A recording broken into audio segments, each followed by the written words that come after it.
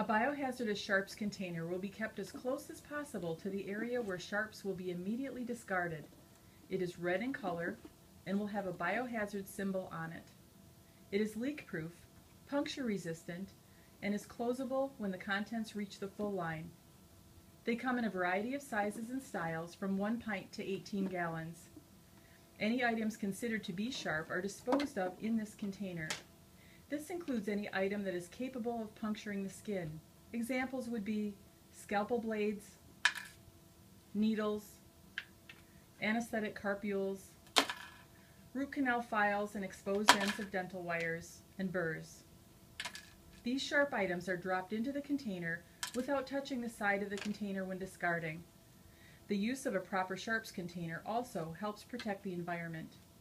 Proper guidelines are then followed for the disposal of this medical waste.